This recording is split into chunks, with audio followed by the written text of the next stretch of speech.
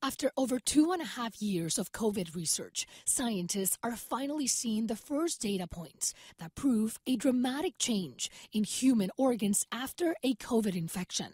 So you can start thinking about getting COVID almost as an accelerant to aging, almost as like the viral infection accelerates the aging process in people. Dr. Siad Al-Ali, director of the Clinical Epidemiology Center at Washington University in St. Louis, gathered data from millions of people across the country.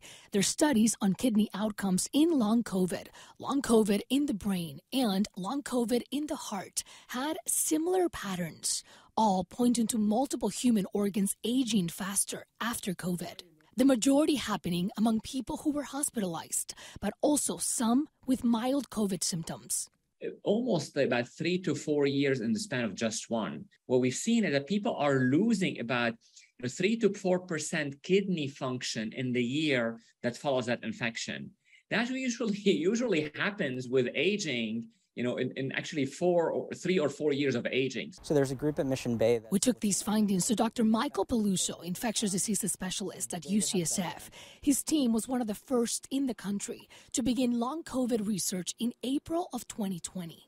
Now what we're trying to do is actually figure out what is the biology of what causes those long-term effects. Dr. Peluso said his team has an idea of why some organs may be experiencing aging or injury after COVID. Some of the theories for what might be causing long COVID symptoms include persistence of the virus. So the virus, instead of coming and going, it might stick around. Inflammation, autoimmune problems, changes in the microbiome, the good bacteria that are in our bodies. Even though more years of data are necessary, Dr. Al-Ali believes this increased aging process will eventually stop.